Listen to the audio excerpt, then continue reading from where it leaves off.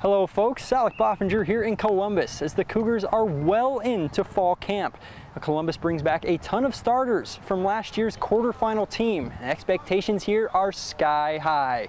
I think it's really good because our line, most of them are back. They've been working together. We did a lot of summer stuff together with them. So I feel like our line's going to help a lot this year with their chemistry as well with ours. The quarterback wide receiver combination of Caden Myers slinging it to Martinez can be a nightmare for opposing defensive coordinators. The two seniors have played together their entire life and almost have a sixth sense of what the other is going to do. It started in middle school, so it's carried over and it's got way stronger than what we had, and I love it. I tell him when we call the play, I was like, just go up and get it. I'm going to throw it up and you go get it, and he does it. But that connection wouldn't be nearly as efficient if it weren't for the talents of running back Trey Johannes.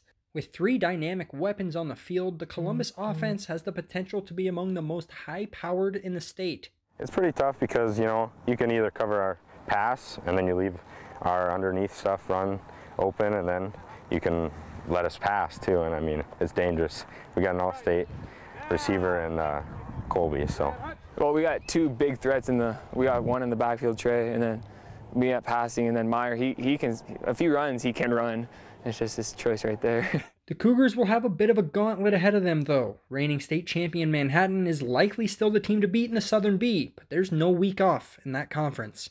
Jefferson, Boulder, Townsend, and then repeating state champs, it's tough right there. I feel like Big Timber's underlooked too. They're not a bad team right there. So I just feel like our conference is pretty tough actually. After last year's run to the quarterfinals, the Columbus seniors have one thing on their mind.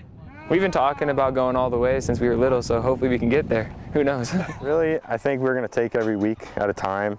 We want to get further than what we have in the last 2 years, but just take 1 week at a time and try to succeed every week, get better. The Cougars will kick off the season at home on September 3rd against Shepherd. For MTN Sports, I'm Alec Boffinger.